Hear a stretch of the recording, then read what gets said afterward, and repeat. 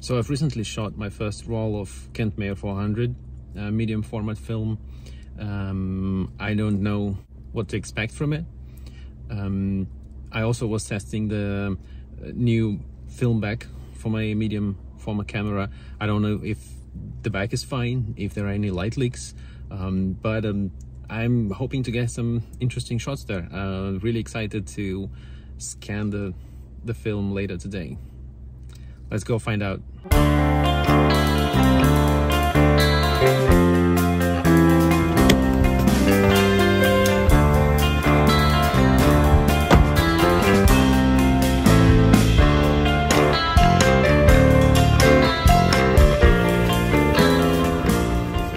I get my film, it's looking good. Doesn't seem to have any light leaks, so the back is fine. The exposure seems to be alright, so I'm really excited. Let's go home and scan it. So everything's ready for scanning. I have my tripod set up, the camera is calibrated using the mirror method, and I'm using the Essentials film scanner for the medium format, and Newson is still late for scanning. Alright, let's do it.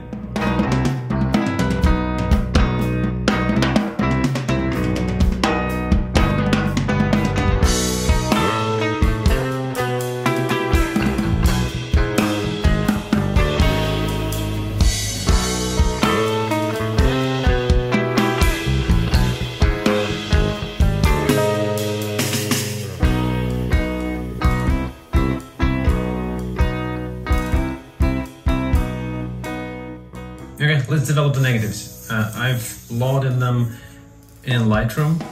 I need to edit them first to prepare them for Negative Lab Pro. Let's just crop them first.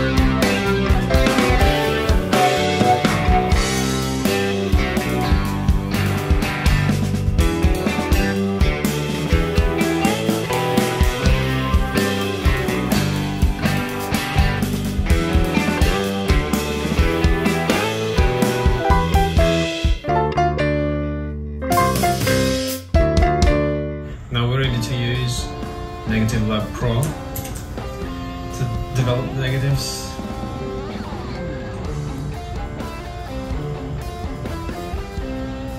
Using black and white settings.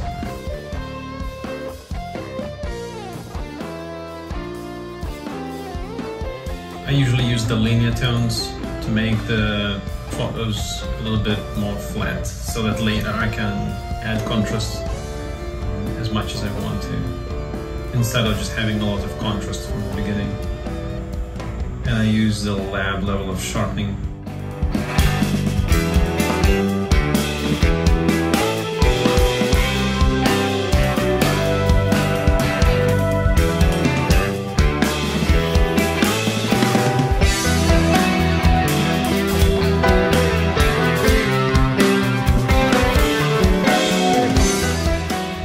See, I do have a problem with the new back.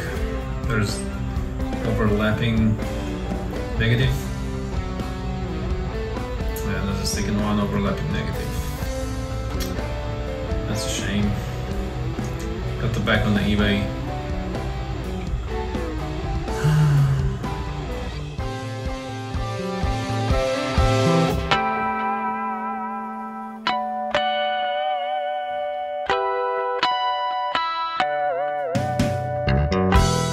Totally missed the focus.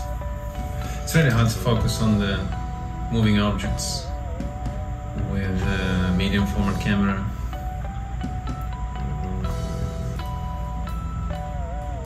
Damn it, I nailed the focus here. Damn it. Yeah, as you can see,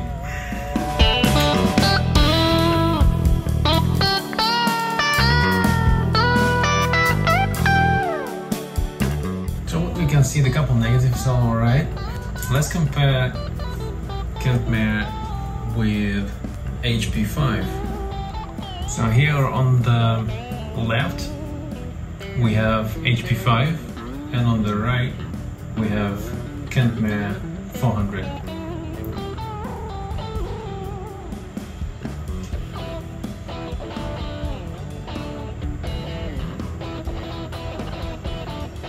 Kentmere seems to have less grain.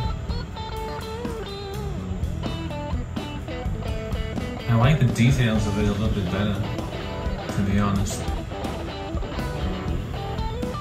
And for the HP5 I was using completely the same scanning process. Yeah, overall, Kentmere has less grain, kind of cleaner image. So again, HP5 on the left and Kentmere 400 on the right.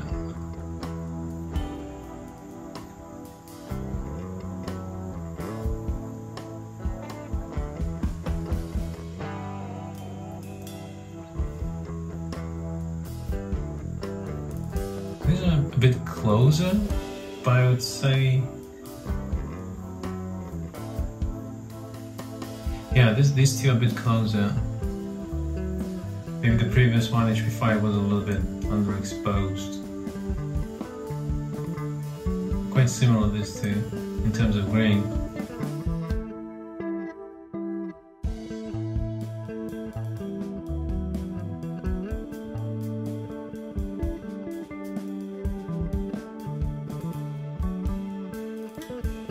Overall, I like the details on Kentmere. I think it holds in comparison with HP5.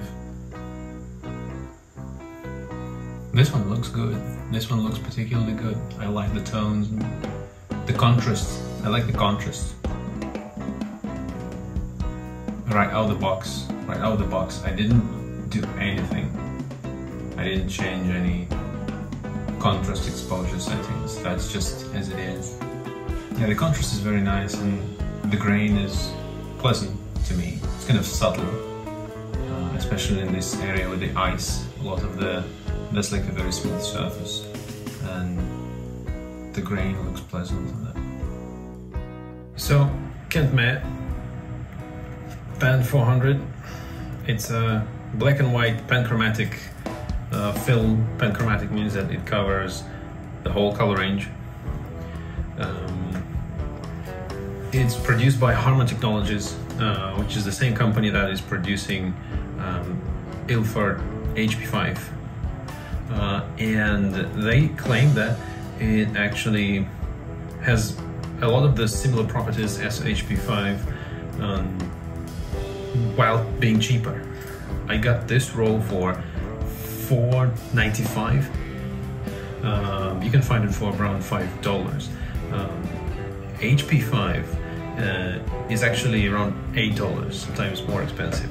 So as we could see from the examples, it's actually really good, and being cheaper, I'd probably use it instead of HP5. I really like the contrast. I like the details and the grain.